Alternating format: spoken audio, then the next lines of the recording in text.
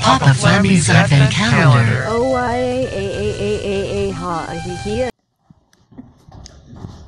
Good morning, fellow mathematicians. Welcome back to another video. This video right here is going to rely heavily on your knowledge on multivariable calculus and also linear algebra. Also, the next video in this small little series on integrals of this form right here. And I'm going to go into a lot of detail this time. So this advent calendar video is going to take a few minutes longer than usual. So you see, you could probably straight through calculate this right here, but we are going to do it differently.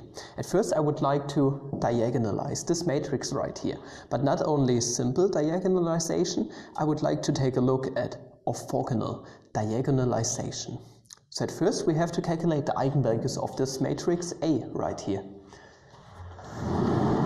Meaning we are going to calculate the characteristic polynomial of A, and we want it to be equal to 0. What is the characteristic polynomial? Well, we are going to take A. So we are going to take A and subtract the eigenvalues times the unit matrix in 2 dimensions from it, and take the determinant of this thing right here. Meaning we are going to end up with, okay, so this is the determinant of 2 minus lambda, negative 1, and then 2 minus lambda. Calculating the determinant is really quite easy. This is going to result in, well, 2 minus lambda squared, which is nothing but lambda squared minus 4 lambda, and then plus 4. And then this is positive 1, but negative sign, second part of the determinant, is negative 1. Meaning this right here is just going to be 3. I'm going to take a lot of things for granted, basically, so a lot of your knowledge, you could say. So just try following everything. And like I said, we want this polynomial to be equal to 0. This is the characteristic polynomial, meaning we can just calculate the zeros, the lambdas, the eigenvalues.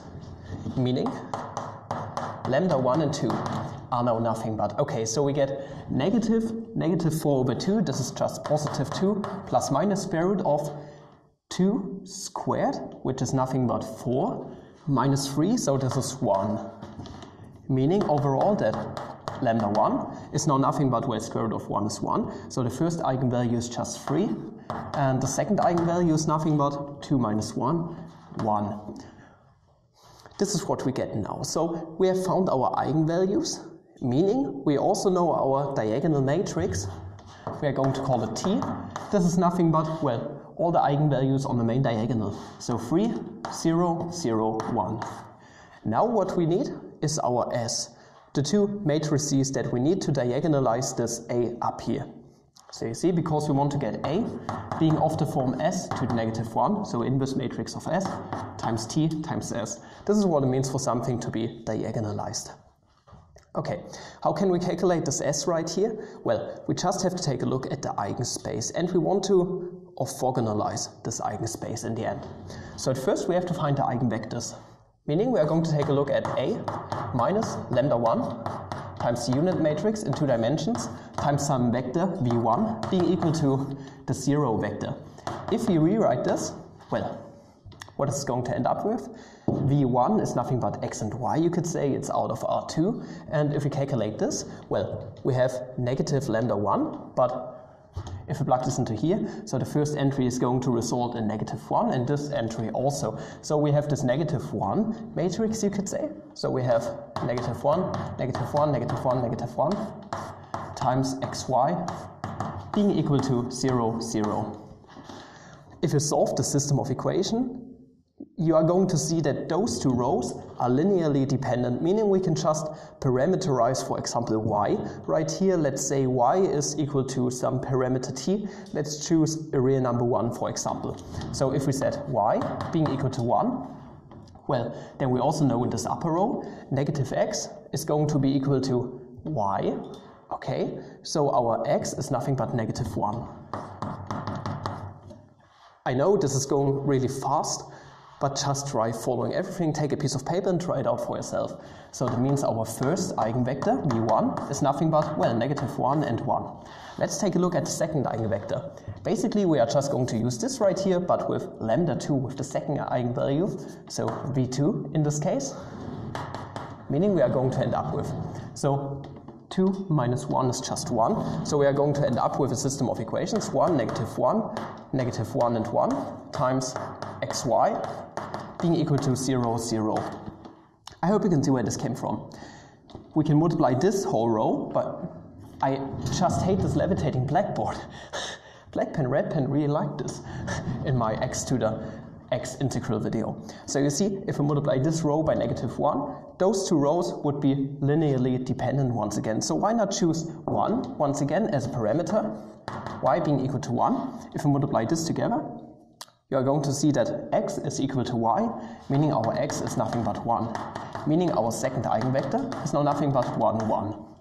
And now we can basically construct our s, which is going to look like s being equal to, well, just this right here. We are going to take those vectors and put them in the columns. But we want to normalize those vectors at first, in order for this to be an orthogonal matrix. What does it mean for a vector to be normalized? Well, it just means, for example, if we take v1 and we want to normalize it, we're going to take 1 over the norm of v1 times the vector v1 itself. Okay, so this is just normalization. What is the norm right here? Well, this is just Papa Pythagoras. So this one squared plus this one squared is 2, and taking the square root of that. So 1 over square root of 2 times this vector is our normalized vector. 1 over square root of 2 times negative 1 and 1. If you take a closer look, this normalization factor, 1 over square root of 2, is the same one for this right here. So if we normalize this v2 in the eigenspace, we're going to end up with a normalized vector version of 1 over square root of 2, 1, 1. And with this out of the way, we can actually construct our s, containing of this vector in the columns. So our s is nothing but, okay, I'm going to write it out, negative 1 over square root of 2, 1 over square root of 2, 1 over square root of 2, and 1 over square root of 2. All that's really left to do is to invert our s right here. This is one of the goals. For this, we would like to calculate the determinant of this thing. So the determinant of s at first, because we have to divide by the determinant and times some stuff shifted in here. What's the determinant? This multiplied together, so this is negative 1/2 minus this diagonal multiplied together. It's once again negative 1/2, so this makes negative 1 in the end. What is our s to the negative 1? The inverted matrix is nothing but 1 over the determinant, so negative 1, okay. And then we are going to interchange those two, so 1 over square root of 2, down here we have negative 1 over square root of 2, and we are going to put a negative sign in front of those right here. So negative 1 over square root of 2, negative 1 over square root of 2. Now we can distribute this negative sign into here, and what are we going to get? If we distribute this negative sign into here, well, we are basically just going to end up with s once again. But what is s exactly? S is the same thing as the transposed s. Transposed just means we are going to interchange the indices in here. So this is the 1, 2 thing. So the entry 1, 2, we are going to change it into the entry 2, 1, basically. So you see, our inverse matrix is the same as our, well, transposed matrix, meaning this thing is orthogonalized. And with this out of the way, we can actually get started with the main problem. So this was a lot of work already, and now we can plug all the stuff into here. So you see, we were actually able to transform our A a little bit. We have diagonalized it, orthogonally diagonalized. So why not plug all the new information in? Namely, that our A is now nothing but, so this is R2, e to the negative inner product of x, comma. Okay, A is nothing but S transposed times T times S times X dx. And you see, here's a neat little property of the inner product. If we have the inner product, we can express it like x transposed times this stuff right here. But we can actually bring this S transpose to the other side, transpose it once again, which is going to result in simply our S once again. In other words, we can rewrite this as R squared e to the negative S times X, comma t s times x integrated with respect to x, this vector x right here. And this is actually pretty cool. So you see we have this common factor right here, and now we can introduce a little substitution. Sorry, the chalk dust is killing my nose, it's so itchy. Meaning we are going to let s times x be equal to y, for example. What is going to happen to our dx right here? Well, we are working in 2 dimensions in this case, multivariable calculus, meaning we have to take a look at the absolute value of the Jacobian determinant, meaning our dy, our dx is going to be the absolute value of our Jacobian determinant times dy. But here's a fun little fact. If you take an orthogonal matrix and multiply it by some vector x, for example, the Jacobian is just going to be the determinant of this orthogonal matrix actually. Just try it out for yourself using the definition of the Jacobian. But the absolute value of -1 is just 1. So actually our dy is just our dx, and we are going to end up with an integral over R2. Our region isn't just going to change, it's just going to stay as it is. E to the negative inner product of y, t times y, dy in this case. And now we can actually calculate this. Let's say our y is nothing but a vector with a y1 and y2 entry, and we can actually multiply the stuff together because we know what our t is in here.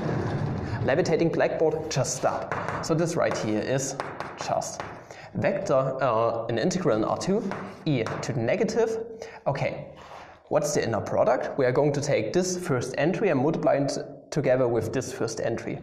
If we multiply y with t, we are going to end up with this multiplied, so 3, 0, 0, 1 with y1 and y2. This is going to result in, 3 y1 and just simply y2. I hope you can see where this came from. Just simple matrix multiplication. So the first one is going to be -3 y1 squared and then negative, okay, y2 squared dy1 dy2. And actually, over this whole interval, our integrand is strictly positive, meaning we can use Papa-Fubini to break this multiple integral, because this is here just an integral of an integral. We can break this up into the multiplication of 2 separate integrals, meaning our integral now is nothing but an integral over r e to the -3 y squared y1 dy1 times integral over r e to the -y2 squared dy2.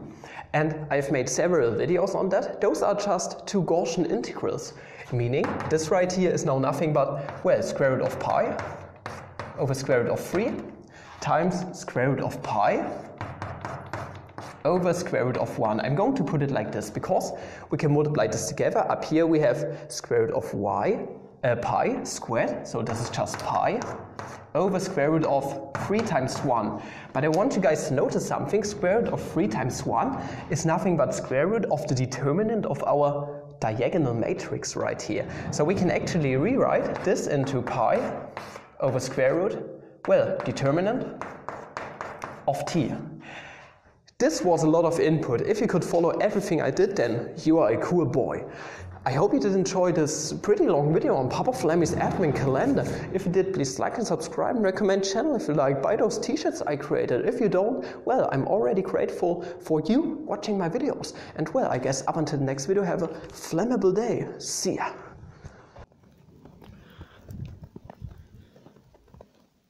Anton, hey, guter Junge, bist du verschneit? Prima. Wie er aussieht. Agiro, bist du verschneit? Prima. Lass. Brumm.